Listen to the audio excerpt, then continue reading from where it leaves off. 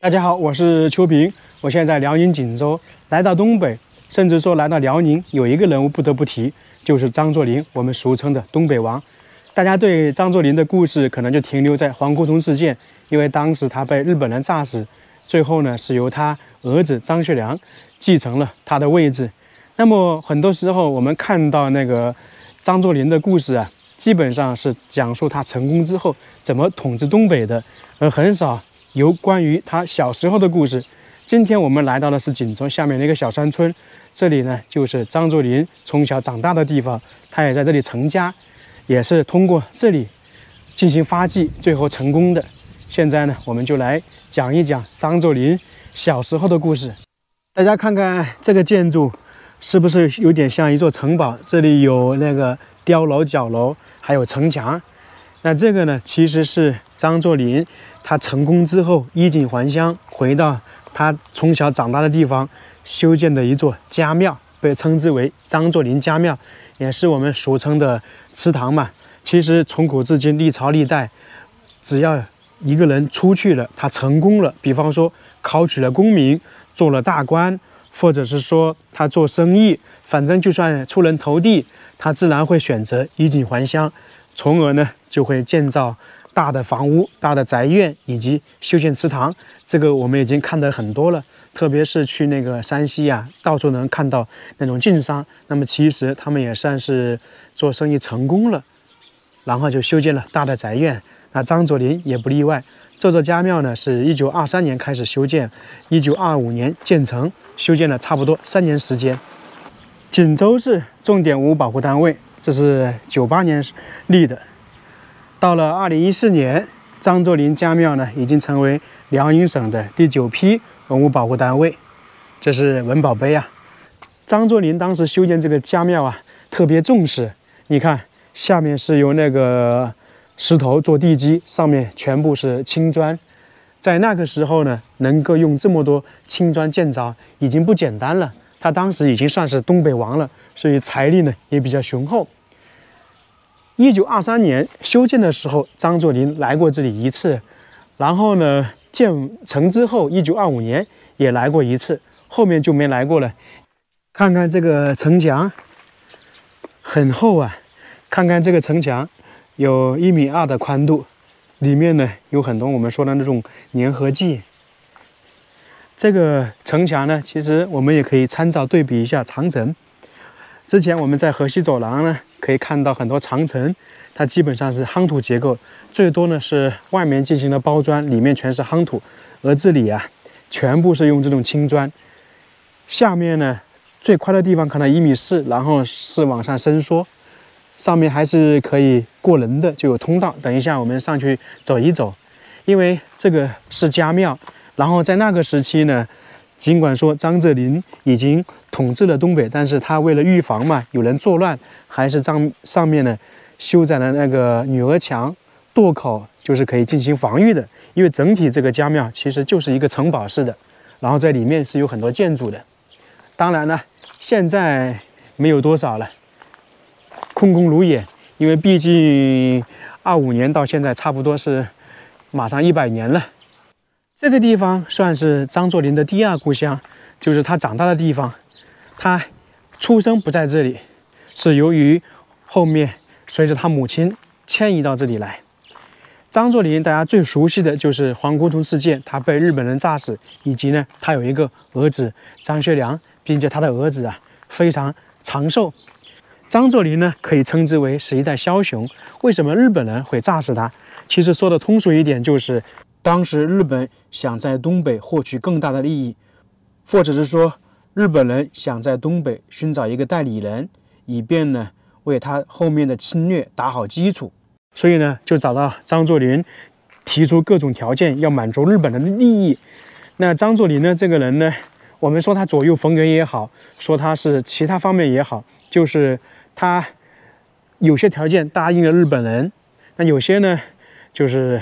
他知道不能给日本人，却又答应日本人，最后呢没有兑现等等原因，那日本人呢就觉得张作霖不是一个可靠的人，于是就把他除掉，想另外寻找一个人去代替他，就把他在那个皇姑屯那里炸死了，是1928年6月4日。据资料记载，张作霖呢对日本人阴谋刺杀他已有耳闻，但是将信将疑啊。但为了保障安全，当时张作霖呢他返回东北的时候，返回沈阳的时候，是采取了多项措施。一开始说准备乘坐汽车，后面又觉得乘坐火车，但是最终啊，他那个专列在那个皇姑屯被引爆炸弹。那么其实我们在这里可以发现，日本人怎么能够确定张作霖的专列会经过那里呢？而且刚好是张作霖好像是第8节车厢到达那个爆炸点引爆了，就可以证明啊，当时张作霖身边应该是有日本的特务给他那个通风报信，要不然不会精确的那个点。那最终的结局就是张作霖在那个皇姑屯被炸之后，听说呢脖子那里啊有一个我们说硬币大的洞口，送回家之后没多久就去世了，在那个沈阳的那个张大帅府。这个时候就标志着一代枭雄张作霖的落幕。很多人对这些故事比较熟悉，等一下呢我们再讲一讲张作霖是如何发迹的。他这个城墙其实是可以走上去的，因为我们一开始说是一个防御的嘛，必然而然有道路可以上去。这个跟我们走一些古城墙、长城也是一样的，特别是那些关城，看得非常明显。这里是一个角楼，我们也可以称之是一个那个碉楼，这上面空间还是挺大的。那么在这里呢，在当时随时随地有人在值守，我们可以看看外面的情况。现在这里都是玉米地啊，有一些收割完了，有一些还没有。在农田还能看到很多农民在劳作。这里就看到一家人在田地里面收玉米。等一下逛完这个家庙，我们去这个农田里面和这些当地村民聊一聊。东北是大平原呢，这个城墙还是挺高的，算起来有7、8米呢。张作霖当时也特别重视这个家庙。其实我们也说了，在以前，越是出人头地，越是家财万贯，或者越是身份地位高的人，他特别重视家庙。那我们就来说一下张作霖不是这里的人，为什么会在这里长大？张作霖呢，自幼是出身贫苦农家，就家里条件非常一般。他1875年出生在那个当时的奉天省海城县，父亲呢叫做张有才，母亲是叫王氏。张作霖呢，因为家境贫穷，无法上学读书，之后遇到学堂老师免费让他学习，张作霖呢得以读书。其实，在古代呀，你要成才，基本上一定要读书的，不读书肯定是不行。父亲张有才呢，以前最开始是开着小商店，后面呢因赌博结仇，无意中呢被人打死，相当于是横死嘛。父亲去世之后，张作霖呢就随母亲投靠现在这个地方，来到他的外祖父家里。张作霖和他母亲来到外祖父家里之后，其实过得也不好，因为呢那个时候本来条件也一般，然后他外祖父家里还有舅舅舅妈，整体的话过得比较苦。当时张作霖呢还卖过烧饼，做过木匠，打过零工。之后呢，他母亲就改嫁了当地的那个兽医吴老二，张作霖呢也跟着过去，跟着那个吴老二学习兽医知识，学会一些相马医马的本事。那在当时呢，张作霖就认识了这里一个地主，最后呢，地主呢就把那个女儿嫁给了张作霖，这个就是张作霖的原配夫人赵氏，也是张学良的母亲。你像张作霖的大女儿、大儿子都是那个他的原配夫人生下的。张作霖能够成功，他的岳父是出了大力气的，因为在以前嘛，讲究联姻，如果说两个家族结合，他们双方都有好处。也有可能是他的岳父本身就看中张作霖这个人呢，能吃苦有头脑，才把女儿嫁给他。嫁给他之后，在1900年，他的岳父叫做赵占元，就支持张作霖建立了一个保险队。什么是叫保险队呢？就相当于是收保护费的，他保护周边村民商户的安全。这也算是张作霖正式体现了他有管理能力、组织能力，以及呢也算是他的第一桶金。成立了保险队之后，张作霖也做了一些事情，使得周边这里啊算是我们说的夜不关门一样的，就是很安全。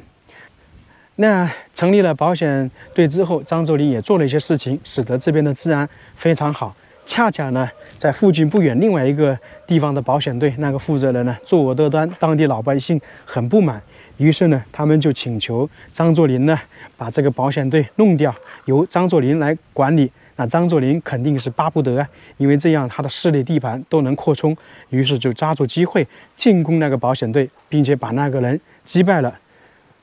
这样呢，使得张作霖的实力呢就进一步提升。不过好景不长，那个被击败的人呢，他没多久又反攻回来，带了其他人又把张作霖击败了。那这个时候呢，张作霖就逃跑，因为当时属于偷袭嘛。在逃跑过程中，张作霖的大儿子张学良出生了。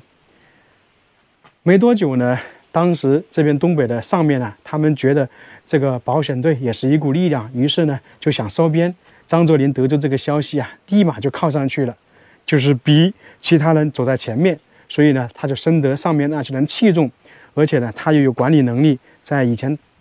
当过兵，因为张作霖呢也算是参加过甲午战争的人。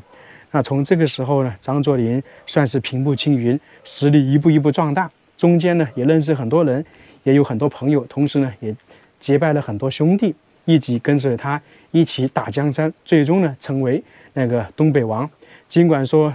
张作霖最后呢是被日本人炸死，但是他的那个当时影响力还是很大的。你像张作霖去世之后，他儿子张学良能够继承他的位置，他那些结拜兄弟是立了汗马功劳的，因为如果没有那些结拜兄弟的支持，张学良也不可能坐得稳。最典型的就是那个张作相嘛，当时是推举张作相为东北的负责人，但是张作相认为负责人还得是张学良，把位置让给他了。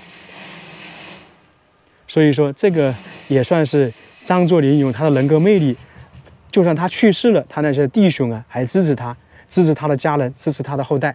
经过张作霖的经营啊，他在东北的影响力威望很大。还有从另外一个方面体现，就是张作霖去世之后啊，一直没有安葬，因为他生前没有修建陵墓嘛。后面他儿子在那个辽宁抚顺修建了一个元帅陵，不过修好之后又发生9·18事变，都没有安葬成功。当时呢，确实想把张作霖安排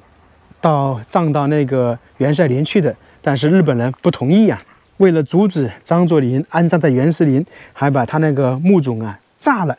像这里呢，就是元帅陵，我们看到的比较完好，这是后面修缮好的。因为张作霖他在东北的威望很高，日本人要消除他的影响，他就不想让张作霖葬在那个元帅陵了。所以说，张作霖当时在东北的影响力还是非常大的。前方这里应该就是他以前家庙的后半部分，可以看到有那个旗杆，还有碑。因为现在是学校嘛，我们可能进不去，只能在外面看一下。我们继续说这个家庙，在1925年建成之后，张作霖来过一次，后面呢，张学良也来过。平常的祭祀呢，主要就是张作霖的原配夫人赵氏来这里祭祀，因为他们老家就在这里嘛。后面原配夫人去世之后，张作霖也好，张学良也好，他们都是会派一些代表来。不过呢，在9·18事变之后，张家来这里祭祀就中断了。一个叫做4万次郎的日本人就霸占了张作霖的家庙，并且把这里面珍贵的物品，就是那些珍藏的我们说的文物，偷偷运回了日本，并且把里面珍贵的木材也运走了，把里面的祠堂做了仓库。那个日本人呢，就在里面居住起来了。从这个时候呢，张作霖家庙算是被破坏了，杂草丛生。随着时间慢慢的变长，这个家庙里面的东西越来越少了，就变成我们现在看的样子。张作霖能够成功，除了靠他自身的努力、自身的能力外，他的岳父一家出了很大的力气。不过呢，张作霖最后和他的原配夫人呢，算是分道扬镳，因为他原配夫人算是一个比较刚烈的女子，经常会跟那个张作霖吵架有矛盾，最后他的原配夫人可能是郁郁而终，也算是英年早逝。不过呢，张作霖在去世之后，最终是和原配夫人合葬了。这里是一大片那个当地人在收玉米，我们去看看。我这个还是切切实实第一次看到他们在玉米地里忙活，以前呢还真没看到过，因为我们南方那边呢都是水稻嘛，这都是一袋一袋的玉米。不过这个玉米应该属于喂养的吧，自己应该是不吃。这个玉米其实是分很多种的，一种是我们平时吃的玉米，另外一种呢是给那个家禽吃的。这些玉米应该是养羊或者养猪的是吧？对对对，因为看起来跟我们吃的玉米有点不一样。这位叔说吃的玉米不一样，口感也不一样。我们一般说的白玉米、糯玉米就是我们吃的，像这些就不是。那关于张作霖如何发迹的，我们就讲到这里了。非常感谢大家，我们下个视频再见。